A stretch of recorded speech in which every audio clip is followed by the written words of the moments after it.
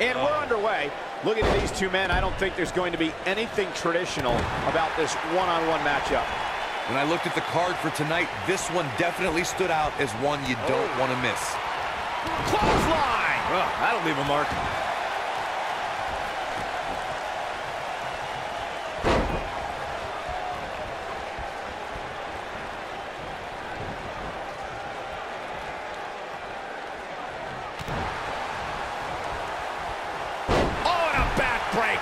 Right to the spine.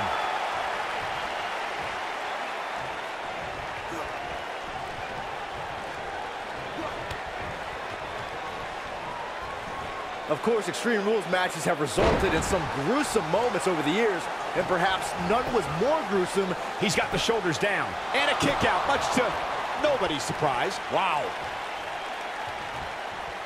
No question about that one. Unleashing it for the second time now.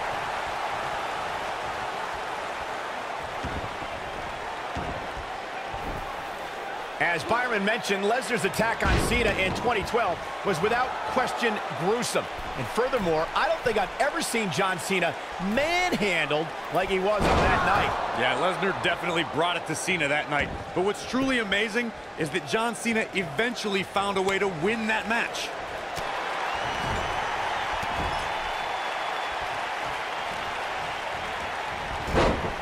Flattened by a vicious splash. He's going for the pin.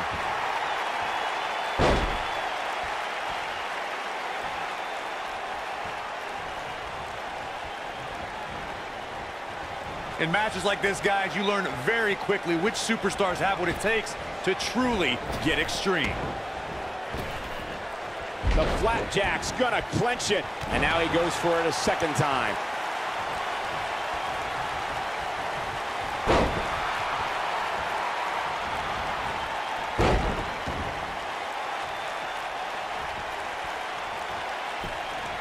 Regarding Corey's point about superstars having what it takes to get extreme, I would argue that every superstar in the locker room possesses a mean streak. Yeah, but not all mean streaks are created equal, Michael.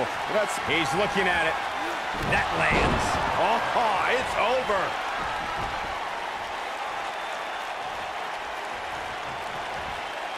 End of days! Incredible. We've got a cover.